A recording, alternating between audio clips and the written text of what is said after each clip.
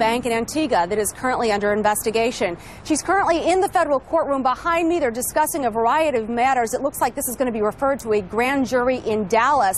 But will she walk out of here tonight? That's the question we're wondering right now. She spent last night in federal lockup. The judge has not decided on what he's going to want for bond, but the government is asking the judge to... Handcuffed and visibly trembling, Laura Pendergest-Holt was escorted by FBI special agents into court. There, she wept as the judge read the obstruction charge against her.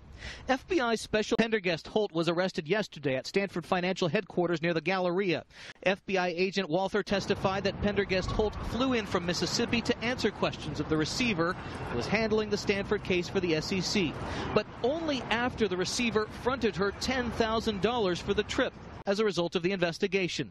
Pendergest-Holt's attorney maintains her innocence. We are following the fallout from the first criminal charges as a result of the fraud investigation involving Stanford Financial Group.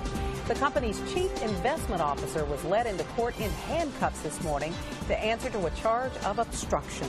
She was treated just like everyone else who is in custody of federal authorities. As we've been reporting, she is accused of making several false statements under oath when she gave her testimony to the SEC when she was testifying about some discrepancies that they had found involving the Stanford Financial Group.